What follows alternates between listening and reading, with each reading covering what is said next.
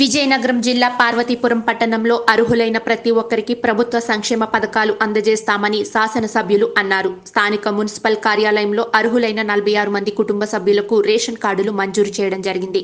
కార్యక్రమంలో ఎమ్మెల్యే జోగారావు ముఖ్య అతిథిగా హాజరయ్యారు. ఎమ్మెల్యే మాట్లాడుతూ ప్రభుత్వం ప్రజల పక్షపాతి ప్రభుత్వం అని, బడుగు బలహీన వర్గాల కోసం మన ఆంధ్రప్రదేశ్ ముఖ్యమంత్రి వైఎస్ జగన్మోహన్ రెడ్డి ఎన్నో సంక్షేమ పథకాలు అందజేస్తారని, అభివృద్ధి ధ్యేయంగా అడుగులు వేస్తూ ఆంధ్రప్రదేశ్ను అభివృద్ధి పదంలో నడిపిస్తున్నారని అన్నారు.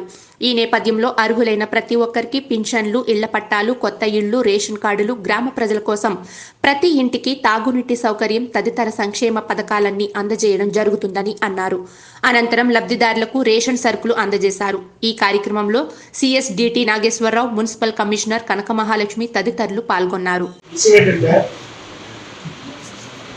జగన్మోహన్ రెడ్డి గారు ముఖ్యమంత్రి అయిన తర్వాత రకరకాల సంక్షేమ పథకాలు పేద వర్గాల వారికి, బలహీన వర్గాల వారికి, బడుగు వర్గాల వారికి, ఎవరైతే రేషన్ కార్డు లేకుండా ఇబ్బంది పడుతున్నారో వాళ్ళకి నాకు తెలిసి సుమారుగా 1026 కార్డు కోసం పార్వతీపురం మున్సిపాలిటీ నుండి అప్లై చేయడం జరిగింది.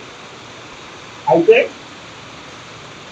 ఈ 1026లో పూర్తిగా రేషన్ కార్డు లేకుండా మా కుటుంబాలు జీవనం సాగిస్తున్నాము అనుకునే వ్యక్తుల్లో ఈ 46 మందిని చూసి ఈ 46 మందికి కూడా పూర్తిగా రేషన్ కార్డు లేదు, వీళ్ళు జీవన ఇబ్బంది అవుతున్న ఉద్దేశంతోనే వీళ్ళకి 46 మంది కూడా ప్రభుత్వం మంజూరు చేస్తుంది. మిగతా 820 మందికి కూడా వాళ్ళ వేరే కుటుంబంలో ఉండడమో, లేదా కుటుంబం నుండి కన్వర్ట్ అవ్వడమో, లేకపోతే వేరే అవడమో, డిలీట్ చేయడమో అటువంటి కార్డులే మిగతావన్నీ ఉన్నాయి. కానీ అందులో 5 కారణాల వల్ల వాళ్ళందరినీ కూడా రీవెరిఫికేషన్ అనేది గ్రామ వార్డు వాళ్ళ అడ్మినిస్ట్రేషన్ వాళ్ళకి అప్పచెప్పడం జరిగింది.